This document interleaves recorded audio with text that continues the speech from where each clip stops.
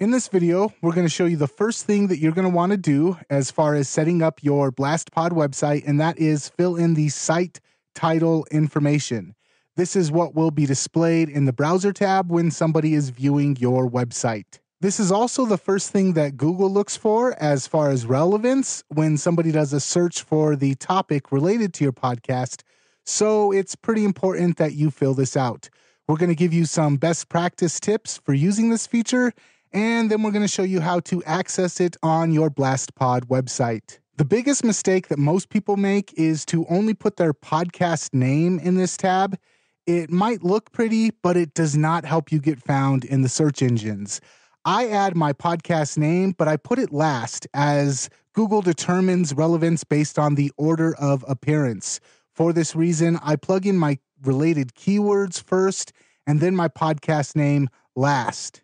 Keywords are the words that you want to show up for in the search engines. What is your podcast about? Who would be your ideal listener?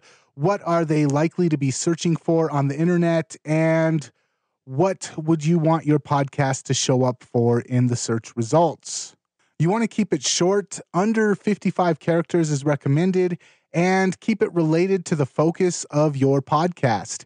I use a pipe to separate the keywords, and I have two sets of keywords followed by the site name. The pipe is located just above the enter key on your keyboard. You just hit shift and the /, and that will give you a pipe. A pipe looks like this, and it is used to separate the keyword groups. An example of a good site title that I use for mine is Liberty Entrepreneur, pipe, podcast, pipe, Live Free FM. My podcast is about liberty and entrepreneurship, so I want it to show up when people search for those keywords. I also want people looking for podcasts to see me, so I put podcast in the second keyword batch. Lastly, I put the name of my site in case people are looking specifically for my show. If your podcast is about classic cars and it's called Hot Rodcast, a good site title would be Hot Rods, pipe, classic cars, pipe, Hot Rodcast. To set the site title for your Blastpod website, go to Site Configuration and fill in the information in the top left input box. Remember to use the pipe key to separate your keyword batches.